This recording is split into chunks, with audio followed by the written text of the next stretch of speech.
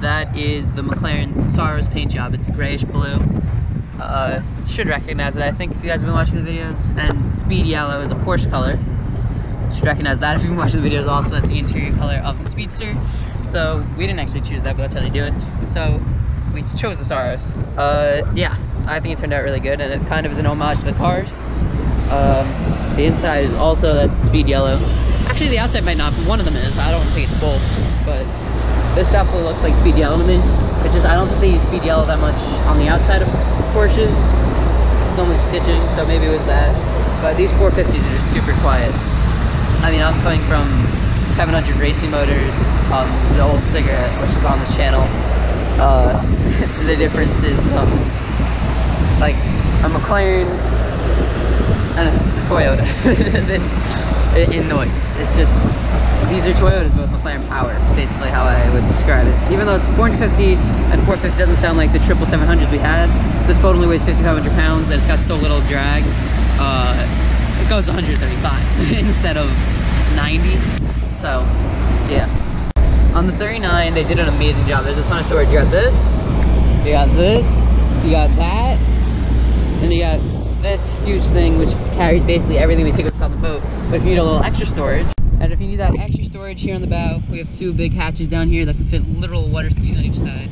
Now obviously you won't be water skiing on this boat, but I'm just trying to give it size context. It goes like all the way up, all the way back, and it's all the width of the boat basically, of each tunnel. So yeah, it's a lot of storage on this boat, and the plates are always in the perfect position. Here's your helm. You got a really nice wheel. You got your radio there. It's a Fusion Bluetooth radio.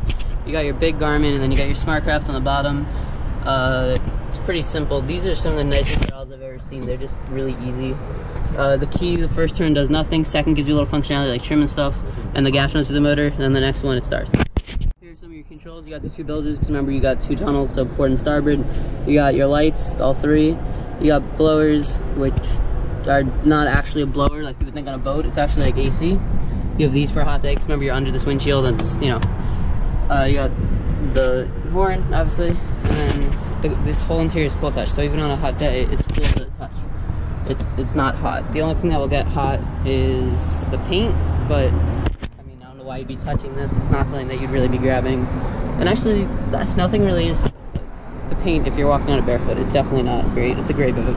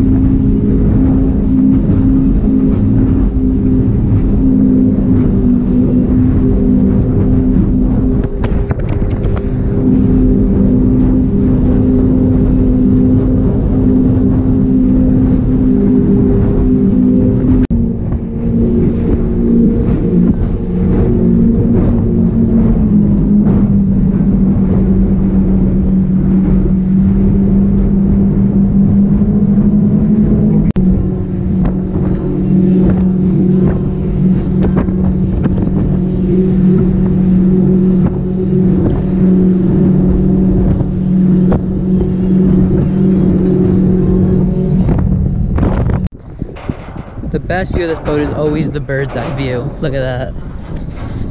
But thank you guys so much for watching. If you guys want more on this boat or other boats, let me know. There's a Progression 29 up there, 2 GP 1800Rs. So if you guys are into jet skis, let me know. But yeah, good outro review for me at least. Thank you guys so much for watching. And if you guys like what you saw, please leave a sub. Thank you guys.